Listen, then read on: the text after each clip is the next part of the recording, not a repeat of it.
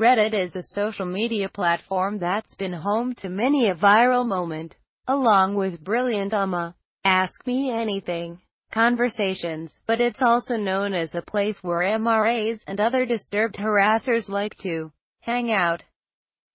Now, the site has taken its first steps to ban abusive subreddits that promote hate.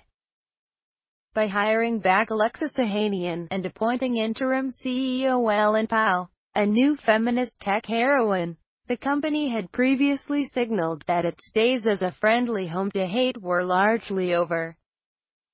Reddit had already banned images that were sexually explicit, and in May, it banned harassment, which the site defined as following: systematic and/or continued actions to torment or demean someone in a way that would make a reasonable person 1. Conclude that Reddit is not a safe platform to express their ideas or participate in the conversation, or 2.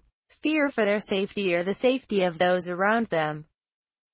The company's blog post defining harassment stated that the rules referred to attacks on people, not ideas.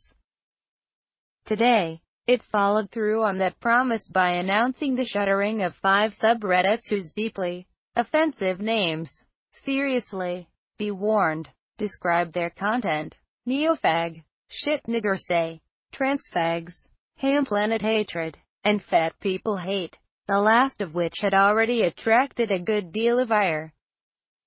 In today's announcement, Reddit made it clear that other bans could follow. We want to be open about our involvement. We will ban subreddits that allow their communities to use the subreddit as a platform to harass individuals when moderators don't take action. We're banning behavior, not ideas. Of course, plenty of Reddit users are displeased.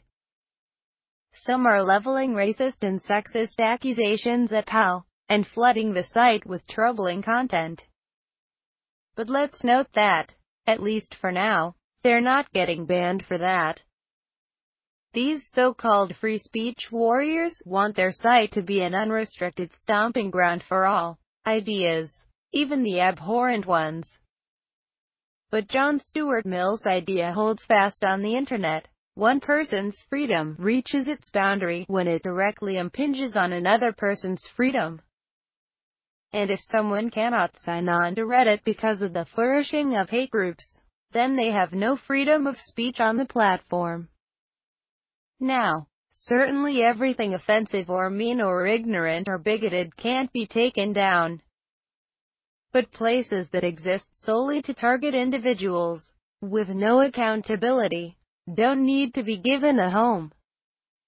I've received my share of Twitter harassment and I can't think of anyone worth banning, but the Chuck Johnsons of the world do deserve to be booted after they start using social media as a forum for their ominous threats. There are multiple issues that make this step imperfect. Of course, it's going to be crucial for Reddit to maintain constant transparency around exactly what constitutes harassment and have a clear, uniform rule so that the impression of favoritism or of favoring one cause over another doesn't exist. It's also true that the unrepentant fat shamers, racists, rape apologists, and general haters will find somewhere else to go now that their playground has been shut down, or at the very least given some rules. But social media spaces don't exist to rid the world of its evil people. They exist to give the majority of their users a safe enough space so they can benefit from the service without feeling directly harassed. And taking the step of banning these poorly moderated hate forums is largely a good one. In some ways, the issue facing Reddit is one that's affected many segments of life, online and off: free speech versus curtailing harassment and threats. But in this case, it's not disturbing ideas that are being banned but active harassment. With Gamergate and rampant online harassment already driving some people to change addresses or fear for their lives, The time to think seriously about these issues online was probably yesterday.